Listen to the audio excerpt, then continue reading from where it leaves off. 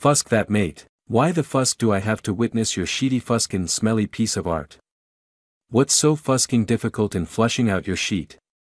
Are you aware that I will never be able to forget such a nasty fusking sheety smelly scene for the rest of the day?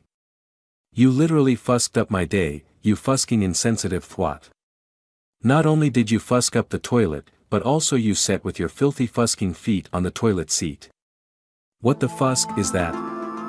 Seems like a fusking Australopithecus sheet here, you fusking primitive barbarian castard. Leaving your own piece of sheet is not okay in any shape or form. It's serious business that may harm others, just like if you forgot a time bomb in there. Mate, never you ever again forget to flush, for fusk's sake.